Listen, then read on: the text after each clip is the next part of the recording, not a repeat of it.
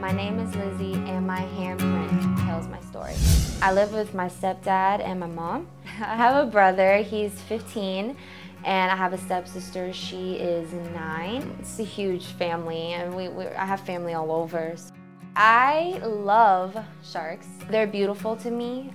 People think that they're very scary because of their teeth. To me, they're very different, and I love different. And they're fighters, you know, so I'm a fighter. I got diagnosed with Hodgkin's lymphoma, and I had stage 2. It basically affects your lymph nodes. Not a lot of people get it, but people my age and get it more often. So it's kind of something, I found out it's kind of something that you're born with. It's more like a gene.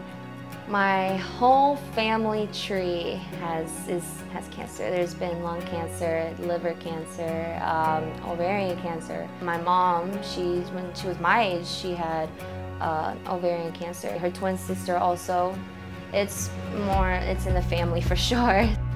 I've had treatment for 4 to 5 months, and now I have not had treatment for a month, so I've been cleared. So I'm done with chemo, and I will start radiation probably around next week.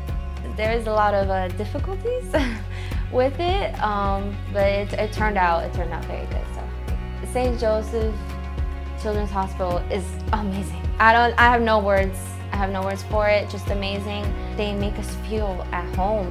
They make us smile. They make it fun. The doctors and nurses, it's just everything here is amazing, and I feel so at home when I'm here. Cancer to me is being a fighter, a warrior, not giving up for sure. I know that some cancers are deadly and some aren't, and I just knew that I was gonna make it. Cancer is just a word you don't want to hear. You never want to hear, especially for us teens. It's very scary, but you just have to be positive with it.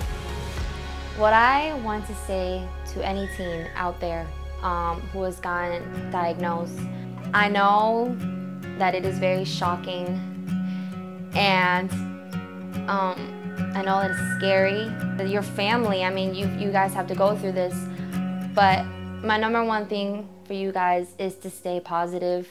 Have a smile on your face. Be strong for your family members, and the family members be strong for your kids. You just need to be very positive and always be happy. If I had just one wish, it would be to end childhood cancer. I'll be the one to keep you warm. I'll take you in out of the storm. When you can't stand, I'll stand up for you.